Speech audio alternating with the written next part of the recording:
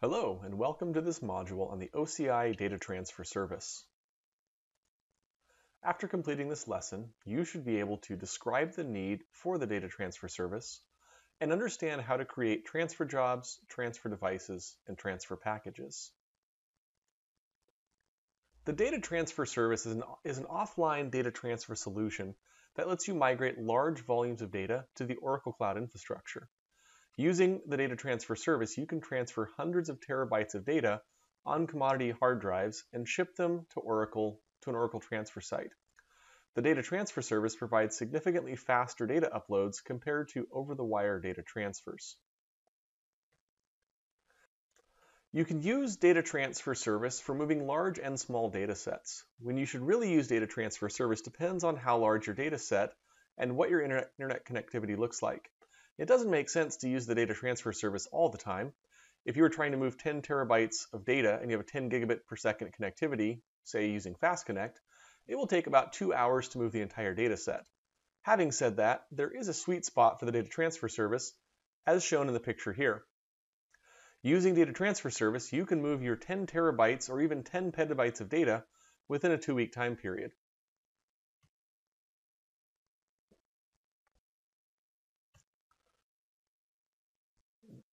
Now let's talk about the use cases for this service. The first one's obvious. I have a large amount of data to move, but I don't have the bandwidth to do so. Other use cases, where the customer has a good bandwidth, but they cannot dedicate full bandwidth for data transfer due to other application workloads, might make use of the data transfer service. In that case, the data transfer service should be evaluated and considered as a possible option. And the last one is to move edge data periodically to the cloud. If the customer has multiple remote sites that lack good or solid internet connectivity, they can utilize the data transfer service to periodically move this data up to the cloud for storage and for processing. When it comes to data migration, there are 4 high-level requirements that the customers ask for. First is that they need data security. When we are moving their data to the cloud, we need to provide assurance to the customer that their data is secure at all times. The second one is related to performance. Along with security, they want data to be transferred as quickly as possible. The third requirement is chain of custody, or the visibility thereof. They always want to know where their data is at any point in time.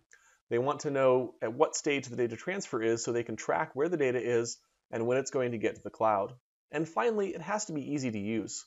If you have all security, speed, and chain of custody, but it's not easy to use, it defeats the purpose.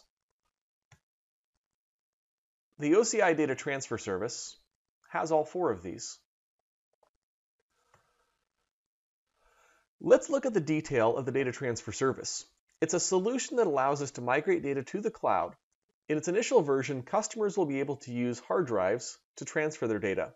We currently support both ATA, 2.5 and 3.5 inch hard drives, and USB support will be added in the very near future.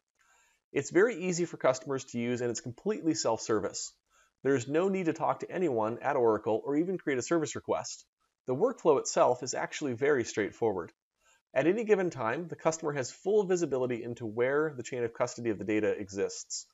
We will update the status of the package at every stage, and when the customer ships the data, it's encrypted by the utility that we provide, that Oracle provides, to ensure that the data is secure during the transit process. Once we receive the data, we upload it directly to the object storage bucket of the customer's account, where that data is encrypted at rest as well. Again, the data is always secure from start to finish.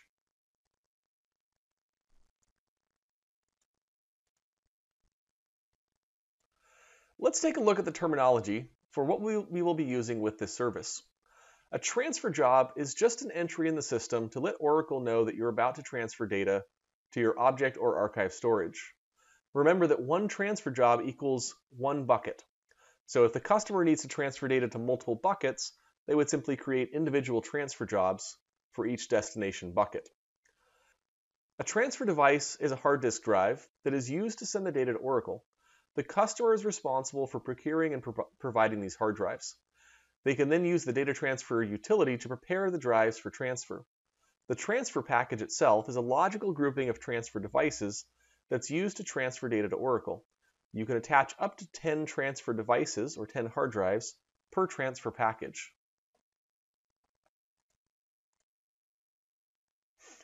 Each transfer job consists of at least one transfer package. Each transfer package, as we mentioned, can have up to 10 transfer devices.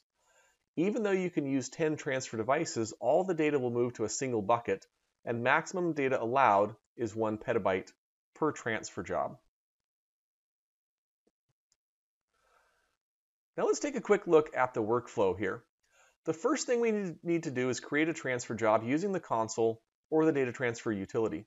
While selecting a transfer job, we're simply asked to select a bucket and the compartment for the destination of the data. To create a transfer device, you need to use the data transfer utility. Attach the hard drive to a host. Make sure there are no partitions on the hard drive already. If there are partitions, you will need to delete those before you begin. The data transfer utility will create a volume and mount it for copying the data. You can use standard OS commands to transfer data to this volume, where the data is then encrypted. Once you are done with creating all of the transfer devices, you need to generate a manifest file using the data transfer utility. The manifest file contains index and hash information for all the files. It's used to make sure that the data is not corrupted during transport. It's also used to create an upload dry run report.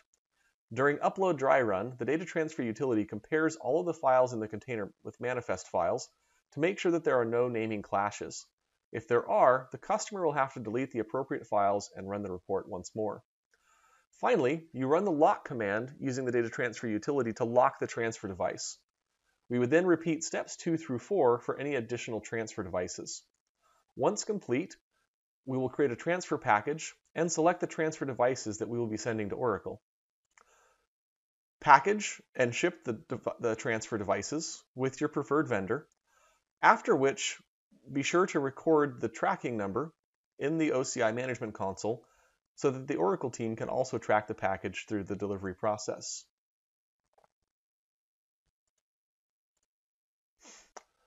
Now on the back end, Oracle will proactively monitor the status of the package. Once we receive the package, we upload the data to the customer's object storage bucket that was selected while they created the data transfer job. Once we finish uploading, we will post the upload summary to the customer's object storage bucket. We then ship the package back to the customer utilizing a self-addressed label that's provided by the customer. Now let's walk through this process at a very high level.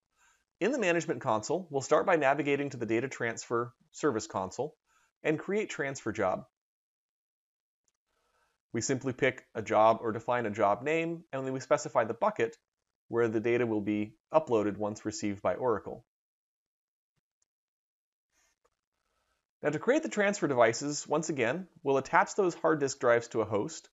We'll create a transfer device using the data transfer utility, and we'll mount that drive within the file system. We'll then copy the data, create the manifest file, generate the dry run report to ensure that there aren't any duplicate files or conflicts. We'll then use the data transfer service to lock the devices, and we'll use the data transfer utility to also encrypt the copies of the config upload user config file for the transfer device. Next, we'll create the transfer package, selecting the carrier of our choice. And we'll go through the process of attaching each of the transfer devices to the transfer package. Remember, we can have up to 10 transfer devices per package.